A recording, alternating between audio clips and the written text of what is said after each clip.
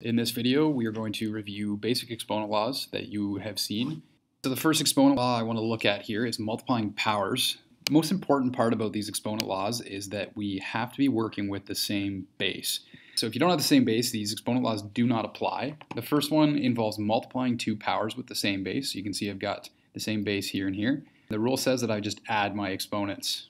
So taking a peek at this example here, I've got 2 to the power of 2 times 2 to the power of 6.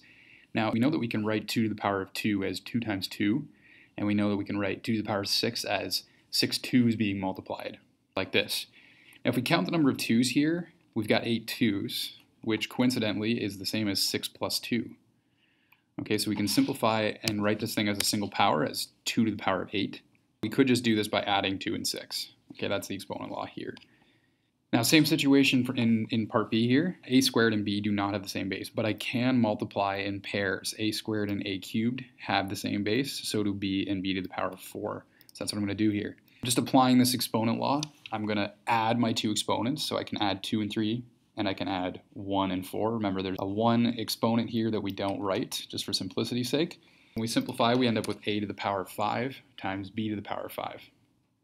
The second exponent law I want to look at, same situation, we have to be working with the same base. If you don't have the same base, you cannot apply this exponent law. Okay, so this one says if we are dividing powers, we take the exponents and subtract. Okay, so the first example I want to look at, we've got 2 to the power of 5 over 2 to the power of 3. We know that we can write this as 5 2's being multiplied over 3 2's being multiplied, or like this. Okay, and from previous math studies, you might be familiar with the operation that allows us to cancel terms. If I've got one term divided by another term, remember that's just 1. We don't like to write 1 in math. So when we can cancel out a series of 2's until we have no 2's remaining on the bottom. And what we're left with is only 2 2's. Well, 2 times 2 we know is 4, but we also know that we can write that as 2 to the power of 2, which coincidentally, maybe not, is the same as 5 minus 3. Right? So there's your second exponent law. Take your exponents and subtract, and you end up with your simplified power. So same thing in this example, but remember we don't have the same base on top or the bottom, but we do have a pair of same bases. So we've got a to the power of 3 over a to the power of 2. I've also got a second set of bases that are the same. I've got b squared over b. Okay, so what I can do is I can subtract my exponents.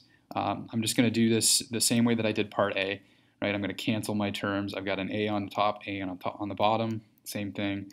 I've got one b on top that I can cancel with a b on the bottom. And what I'm left with is a times b. Okay, so think about our exponent law. We can subtract our exponents. 3 minus 2 is b to the power of 1, and 2 minus 1 would just be b to the power of 1. All right, the third exponent law, when you've got a power of a power, so if you've got x to the power of a in brackets, and we're raising that whole thing to the power of b, what we do is we multiply our two exponents. This first one, I've got negative 2 to the power of 2, and I'm raising that whole thing to the power of 3. That's what these brackets signify here. Remember that the rule just says take those two exponents and multiply them together. So I'm taking 2 and I'm multiplying by 3 to give me an exponent of 6. Same thing in part B here, but remember with fractions, an exponent on the outside applies to both the top and the bottom. All right, so what I'm going to do is multiply 5 times 2 and 3 times 2 to give me a to the power of 10 over b to the power of 6.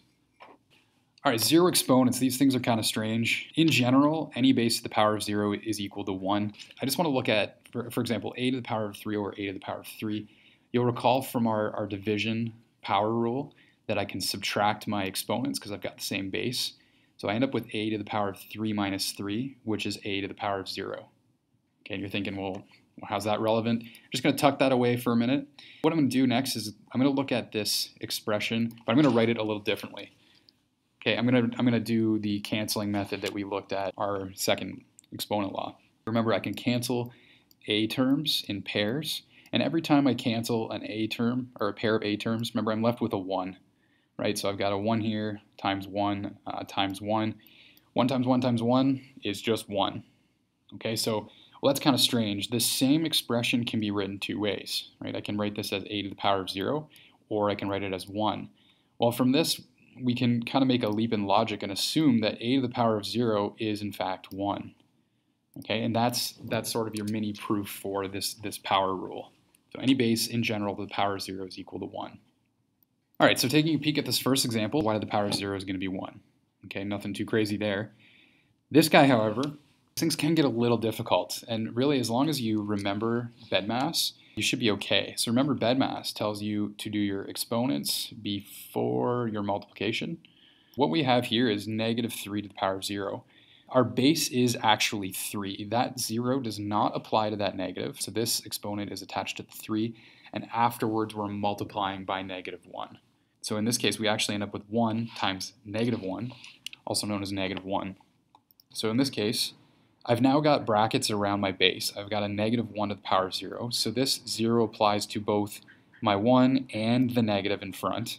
Okay, so this whole base to the power of 0, any base to the power of 0 is 1. So we know this whole thing is going to be 1. But again, we're multiplying by this negative in front. Okay, so in this case, we've got a 1, and we're multiplying by negative 1. So of course we end up with a negative 1 as well. Again, these things can be a little strange. Just remember bedmass. Don't forget about your brackets.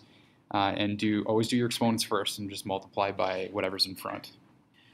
Okay, the last exponent law I want to look at quickly. This one involves negative exponents. Typically in math we like to write things with positive exponents. So this one just allows us to do that. What it says is take your base and write it as a reciprocal, so flip it. So in this case we've got x over 1. We're going to flip this thing. We're going to make it 1 over x, and we're going to make that exponent positive. If you have another variable, for instance x over y, same thing, just flip your fraction, write it as a reciprocal, and make that exponent positive. Okay, so taking a look at this one, the first example here, this says simplify by writing as a power with a positive exponent. Right now we've got a negative exponent, so that tells us to go to this law, flip your fraction, which we can write as 2 over 1. We make that exponent positive. We could simplify this as just saying 2 to the power of 2. In this case, we're going to look at this general example up here. We're going to take our fraction and we're going to flip it, and we're going to make that exponent positive. All right, so last thing I want to look at here, this is an example that involves combining all the exponent laws we've looked at in this video. Okay, so you can see this first one here. What we're trying to do is use our knowledge of exponent laws to simplify this thing.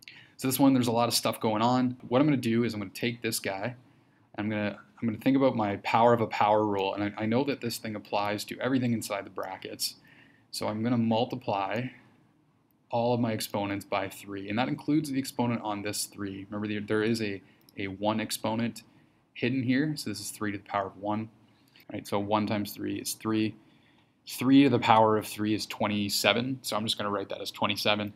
And you can see I've multiplied 2 times 3, 3 times 3, 1 times 3, 2 times 3 to end up with this expression here.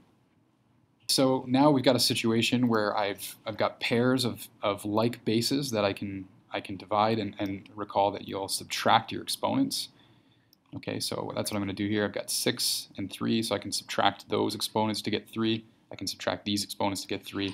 That 27 is just going to come along for the ride, and we end up with 27x cubed times y cubed. Okay, next example, same thing. I've got a couple exponent laws involved here. On top, I'm multiplying powers of the same base. I'm also dividing by power with the same base. So what I'll do is I'll look at the top first and say, well, look at this. I've got multiplication of powers. That tells me to add my exponents. I'm going to keep the bottom the same.